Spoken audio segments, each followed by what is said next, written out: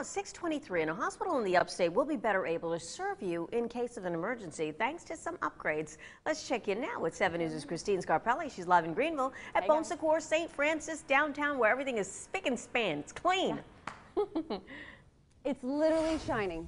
They're literally shining. Yeah, we've got lights on, the glass is clean, really exciting too. You know, if you're gonna be a patient in an emergency department, you wanna have one that is functioning at its highest capacity, fast, get you in, get you out in a safe and healthy way. Really, really exciting. But there are some times when you don't necessarily have to come to such a fabulous place as this new facility downtown. You can go to an urgent care, and that's something that may speed up your visit.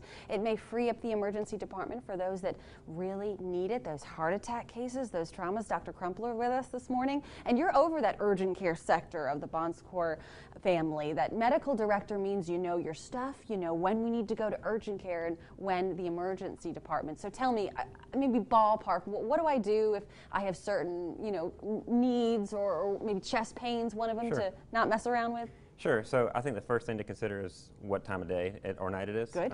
So the urgent cares are open during the daytime hours, and the emergency department's open 24 hours a day. So obviously if it's something outside of the urgent care hours in the nighttime and you feel like you can't wait till the morning, the emergency department is definitely the place that you should go. What type of pain, what type of symptoms would you have if it was that time of night and you need to know whether or not to come here? Sure. So the urgent care takes care of more of the simple things. So minor cuts and bruises, you twist your ankle, you have a cough or congestion or runny nose.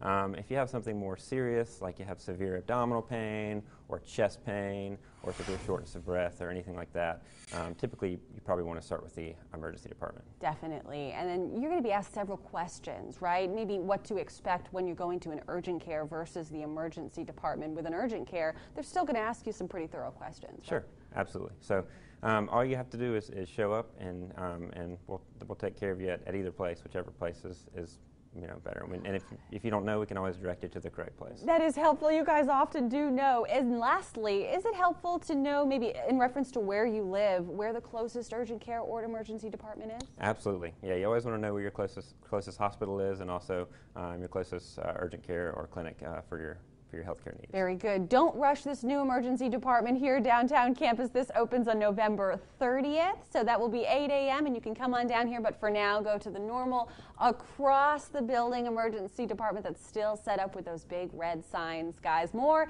and a grand opening later today. Back to you. Mysterious thing, time.